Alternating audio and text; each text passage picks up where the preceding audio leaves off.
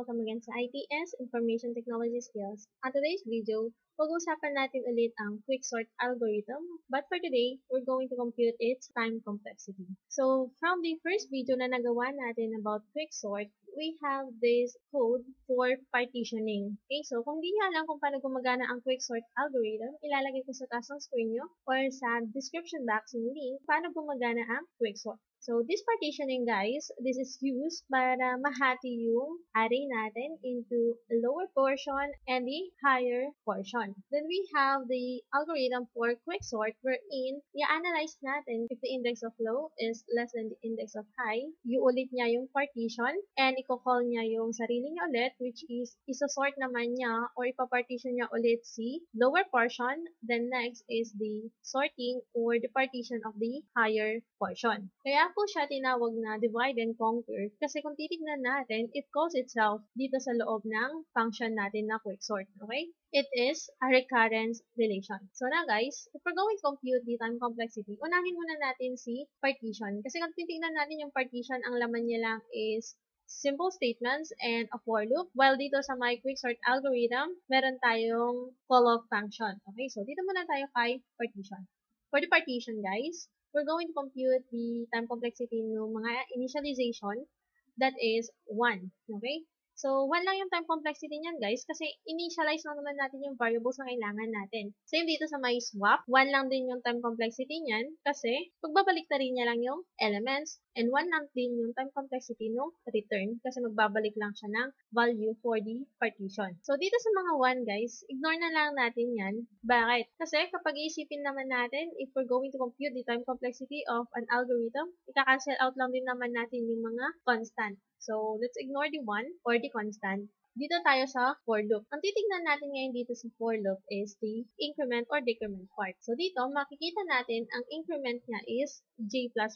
Ibig sabihin, nag-increment siya by 1. So, based sa mga unang video natin on how to compute the time complexity of a for loop, kapag nag-increment yan by 1, the time complexity is bgo of n. So, kung hindi nyo alam kung paano na-compute yung bgo of n, ilalagay ko ulit sa taas ng screen nyo or sa my description box yung link on how to compute the time complexity of a for loop. So now guys, compute naman natin yung time complexity ni quicksort algorithm. Okay, so it's a separate time complexity because separate line po siya, which is meron siyang function. Okay, so this is a recurrence relation. Bakit recurrence relation siya? Kasi titingnan natin sa loob ng quicksort na function, it will call its health. Okay, so if a recurrence relation, we're going to consider the first call as t of n. Then, na-compute na natin kanina yung time complexity ni partition. The time complexity of the partition is bgo of n. So, dito, consider na lang muna natin is n. Tapos dito, meron tayong another call. Okay, so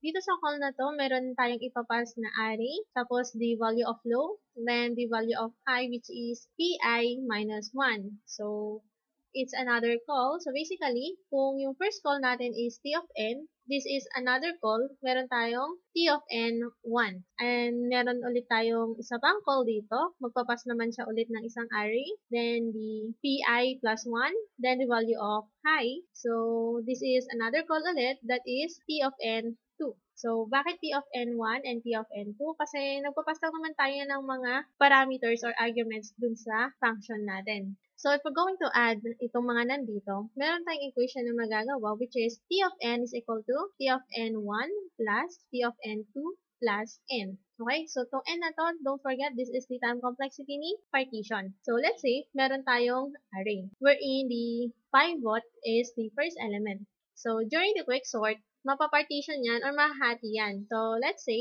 this is the t of n. So, yung equation natin na to, composed of the time complexity para matapos si t of n1 plus yung time para matapos si n2 plus partition or para mahanap yung location ni pivot. Okay? So, ganun po yung equation na nabuo natin for the quicksort algorithm. The time consumed to complete n1 plus the time consumed to complete n2 plus n, which is the partition. So, first muna natin pag-usapan is the worst case. Let's say meron tayong array. Ang gusto mo din sa array mo is to arrange that in ascending order. Pero, ang na-provide sa'yo na array is like this. Kung titingnan natin, naka-arrange na siya in ascending order. So basically, ang worst case scenario niyan guys is kung gusto mong i-arrange yung isang array in ascending order pero ang nabigay sa'yo is naka-arrange naman na. Ang gagawin ni quicksort algorithm, hahanapin pa rin niya kung meron siyang ipapartition or wala. So let's say yung pivot natin is 1, i-compare niya yan sa lahat ng element na naiwan. Okay? So, kung merong mas maliit sa kanya, ilalagay niya dun sa may left part niya. Kung merong mas malaki sa kanya, ilalagay niya sa may right part niya. Pero dito, pag kinompare niya yan sa lahat ng element niya, ang na-consume niya na time is n. Okay? So, bakit n? So, let's say meron kang 7 elements. Kapag kinompare mo yan sa lahat, okay, so n times mo din siyang pupuntahan, yung mga indices mo. Okay? So, wala siyang nilipat sa left part niya, magkakaroon ulit tayo ng another pivot. So, ngayon, ang another pivot natin is si 2. So, dahil natapos naman na si element 1 na i-compare yung sarili niya sa iba pang elements, si 2, hindi niya na i-compare ulit yung sarili niya kay 1. Okay? So, na-compare na ako ni 1 kanina. Hindi ko na siya pupuntahan pa. Ang i-compare na lang ni 2 is yung mga elements na iba. Okay? So, 4, 6, 7, 8, and 9.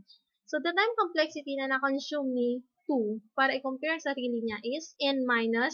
Bakit n-1? Kasi nawala na si 1. Okay, nabawasan na siya ng isang comparison. Pero, nalaman niya na walang mas maliit sa kanya dito sa remaining elements. Okay, so, andyan pa rin siya. Ngayon, papalitan ulit natin si pivot. Ang pivot naman natin ngayon is si 4. So, compare niya ulit sa mga iba pang element. The time complexity ni 4 is n-2. Bakit minus 2? Kasi, hindi niya na kinompare yung sarili niya kay 1 and kay 2. Kasi natapos na siya kanina. And so on. Hanggang mapalitan lahat ng pivot natin hanggang umabot ng element 9. Okay? So, walang nasusort, walang nailalagay dun sa my left part. So, masasabi natin, dahil wala namang nailagay sa my left part, tulad nito, kay 2, wala siyang nilipat dun sa left niya. Kay 4, wala siyang nilipat sa left niya. Pwede natin sabihin na si N1 is 0. Okay? There's no time consumed para masort yung left portion or left partition. While dun sa N2 natin, titignan natin, nagma-minus tayo by 1 every nag-change tayo ng partition. Kaya po yung N2 natin is N-1. So, kung meron na tayo ng value ng N1 and N2, we can say that yung T of N equals to N1 plus N2 plus N. Kapag nag-substitution tayo, meron tayong T of 0, okay? Kasi yung N1 natin is 0, while yung T of N2 is N-1, kaya N-1 yung nandito sa loob ng parentheses, plus 1. So, dahil yung T of 0 is wala naman ng value. Bakit walang value? Kasi wala naman siyang sinusort or nilalagay sa may left portion niya, kaya 0 po yung N1. Okay? So, kung tatanggalin natin yan, meron na lang tayong T of N-1 plus N. So, based dun sa mga unang video natin on how to compute a recurrence relation with an equation of T of N-1 plus N, the time complexity here is big O of N squared. Kung hindi nyo alam kung paano na-compute yung big O of N squared, ilalagay ko sa taas ng screen nyo or sa may description box yung links on how to compute yung recurrence relation with an equation of T of N-1 plus N. If we're going to use naman yung tree method, let's say, yung first na pag-partition natin or hanapin natin yung partition, just like this, dito sa may unang array natin, is N. Okay, so, N yung time complexity para ma-partition or ma-compare niya yung sarili niya sa lahat ng element ng array. Then, dun sa next na call niya, meron ulit tayong N-1. Okay, so just like this, yung nagpalit na tayo ng pivot. The time complexity, para ma-pair niya yung sarili niya dun sa mga ibang element is n time. Then, meron ulit tayong next na call, nag-change tayo ulit ng pivot, that is n-2. The time complexity, para ma-compare yung sarili niya is n-1, hanggang umabot tayo ng 1 or the last element. If that happens, the time complexity is 2. So, if we're going to observe ito na lang mga nasa taas, tanggalin natin yung mga constant. Ang maiwan na lang is n every call. So, ibig sabihin, every call, meron tayong for loop, which is hahanapin niya yung partition. Okay, so n times n, that is n square. So, for the worst case analysis, the time complexity of a quicksort algorithm is big O of n square. let's have the best case naman. For the best case, guys, let's say this is the array. And yung pivot ulit natin is the first element. Tapos pag hahanapin ni pivot or i-compare ni pivot yung self niya dun sa bank element, the time complexity for that is n. Which is, this is for the partition. Yung hahanapin niya yung left partition and the right partition niya. So, kapag na-partition siya, magkakaroon tayo ng array na ganito. This is the left partition, the pivot, and the right partition. So, maulit-ulit yung activity, which is ipapartition ulit yung left point, which is ito yung tinatawag nating time complexity for the T of N1. Then, dito naman, papartition niya ulit yun. This is the time complexity for N2. So, ito yung una natin na-analyze kanina. Time complexity para matapos si N1 plus the time complexity para matapos si N2 plus yung partition. Okay? So, titingnan natin. Let's say, maganda yung pagkakahati niya. That is the best case. Okay? So, just like the example here, maganda yung pagkakahati niya. So, pwede natin sabihin that the time complexity for N1 is N over 2. Bakit N over 2? Kasi kinompare niya lahat sa sarili niya, then maganda yung pagkakahati, that is over 2. Dinivide lang niya ng dalawang beses. Okay? Then, we have here N2. Maganda din yung pagkakahati niya. That is N over 2. So, that is the best case scenario that will happen. Yung maganda lahat yung pagkakahati. Hindi naman maganda yung at least meron lang siyang sobra na isa or minus na isa. So, if we're going to use the substitution method dun sa equation natin, we have this equation na T of n is equal to T of n over 2 plus T of n over 2 plus n. Okay? So, if we're going to compute this, meron tayong 2t n over 2 plus n. So, i-compute na natin to kasi hindi pa tayo nakagawa ng video natin on how to compute yung 2t n over 2 plus n. So, using the substitution method, we need to analyze what is the value of t of n over 2. And alam na natin yung value ni t of n. Ang value ni t of n is itong nandito. So, yung t of n, yun yung nandito sa taas, 2t n over 2 plus n, which is ito lang original equation natin, i-divide natin lahat yun by 2. Kasi itong part na to. Okay? Using the rule of division, kapag meron tayong dinivide na number, pwede natin siyang baliktarin into multiplication, which is similar with times 1/2. Okay, so bakit nag 1/2? Because 2 here is a whole number. Pag binaliktad natin yan, gagawin natin siyang multiplication, yung whole number natin magiging half. Okay, we're going to multiply this. Meron tayong 2t n over 2 square. So, 2 times 2, that is 2 square plus n over 2. But walang over 2 si 2t. Yung 2t, guys, that is part of n. Okay? So, t of n siya. Ibig sabihin, ang divisor din ni 2t is 2. Okay? So, 2 square siya. Now, using the substitution, ilalagay natin yung value ni n over 2 dito. Papalitan natin, meron na tayong 2, which is yung original equation natin, times yung value ni t of n, which is 2t n over 2 square plus n over 2 plus n. Yung n dito sa dulo, ito naman yung nandito. So, if we're going to multiply this, meron tayong 2 square t. So, paano naging 2 square? 2 times 2, that is 2 square. Pwede lang din namang 4 of n over 2 square plus n. So, itong plus n na to, ito siya. So, bakit nawala yung over 2 niya?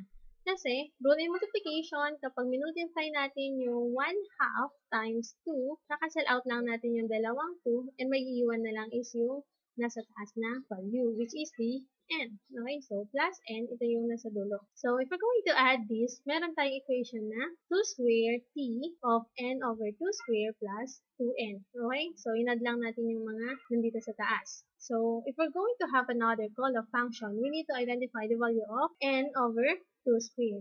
So, ulitin lang natin yung ginawa natin dito kanina and substitution ulit. So, ulit-ulit lang yung activity as long as the value of t of n is not 1. So, kailan ba magiging 1 yung nasa loob ng parenthesis? Magiging 1 yan kapag divide natin yung n by n. Titignan natin meron tayong 2 square dito. Tapos dito, 2 lang. So, kung meron pa ulit tayong another call of functions, mag-generate lang yan, maging 2/3. So, pwede natin consider dito sa taas na 2 raised to 1, then dito, 2 raised to 2. So, pansin natin, meron tayong mga constant numbers. So, 2 raised to 1, that is 1.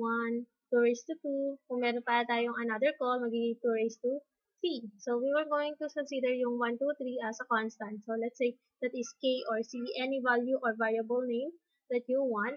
Okay, so for me, it's k na lang. So, masasabi natin na magiging 1 lang yung t of n natin kapag if we divide n over 2k, where 2k is equal to n. Okay? So, kapag naabot na niyo yung value ni n, let's say the value of n is 16, so yung k natin is 4. So, ganun lang siya, guys. And if we're going to convert this, yung k natin is log of n base 2. Okay? So, kapag ganito ang case, we can have a equation of 2k. So, bakit may k tayo dito? Kasi yung papansinin natin, meron ulit tayong mga constant dito. Dito is the 1, tapos naging 2. So, that is a constant. Then, meron tayo nung constant ulit dito na number. So, 2 raised to k plus kn. Bakit kn? By k ulit tayo dito. Kung titingnan natin sa una, this is 1.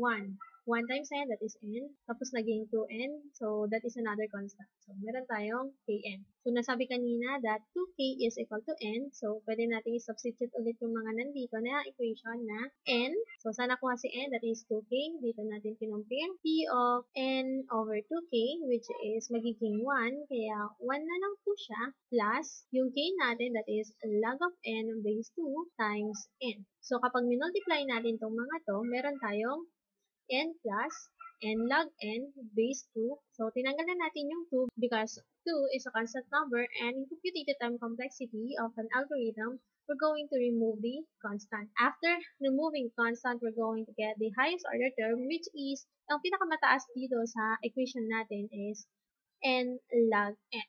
So, the time complexity or the best case for quicksort algorithm is big O of n log n. So, that's it, guys. That is the time complexity of a quicksort algorithm. Kung nakatulong tong video na to, don't forget to like. And kung gusto niyo pang matuto about algorithms, don't forget to subscribe and hit that notification bell for more tutorial videos. Bye!